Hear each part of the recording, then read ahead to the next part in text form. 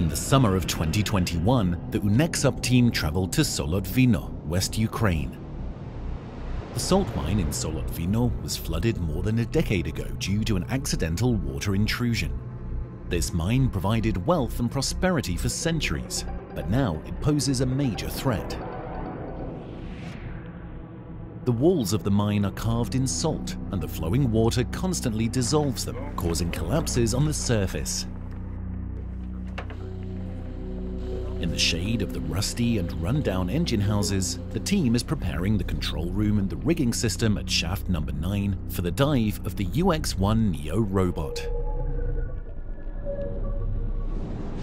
The stage of disintegration is obvious on the surface, yet no one knows for how much longer the walls and pillars in the deep section can hold before more tunnels and chambers collapse, swallowing the nearby houses and poisoning the rivers and the environment with salt water.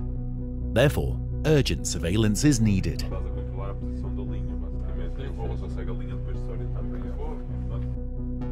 The dive is rather challenging for everyone, including the robot. It takes courage even to reach the water, not to mention the unknown dangers and obstacles waiting underwater.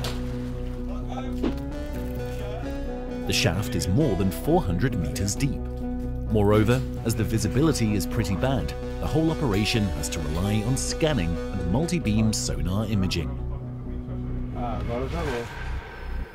The salinity of the water changes with the depth, ranging from freshwater on the top to oversaturated in the deeper parts. The buoyancy of the robot is set in the middle. The plan is to compensate the differences with the motors.